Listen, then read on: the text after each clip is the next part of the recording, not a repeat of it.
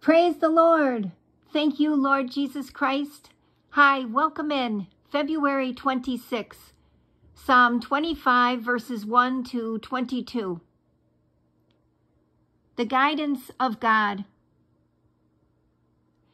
In Psalm 25, David points out that we can experience God's guidance if we meet certain spiritual conditions. The first is confidence. We give evidence of our confidence in God through worship. We need to pray so that we might have our hearts right with Him.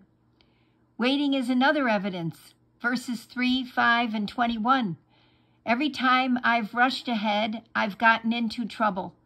In verses 4 and 5, David talks about his willingness to follow. God won't show us His will unless we're willing to do it. Another evidence of our confidence is the witness of the Word. Verse 5. When we have big decisions to make, we must spend time in the Scriptures. Penitence also is a condition for receiving God's guidance. David is sorry for his sins. He wants God to remember His tender mercies, not David's transgressions. When God remembers someone, He goes to work for that person. He never forgets His children. David asks God for mercy, verses 10 and 16, because he is concerned about his past sins, and he doesn't want those sins to get him off target. Obedience is another condition. We are all sinners. We don't have to be perfect for God to guide us, just obedient. The word humble means yielded to God. If we obey what God already has told us, then He will show us the next step. We also must exhibit reverence. God will guide us in our choices if we fear Him.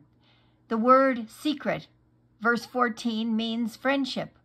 Godly fear doesn't mean we are slaves. It means we have loving reverence and respect for a gracious and kind God. Finally, we must show perseverance. It's not always easy to know and do the will of God. Sometimes when we're seeking the Lord, circumstances get worse.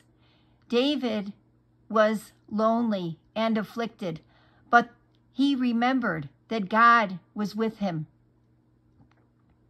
Because of that, he maintained his integrity and obedience. Do you need God's guidance today? Make verses 1 to 5 your prayer for His guidance in your life. Place your confidence in Him and yield to Him in spite of circumstances.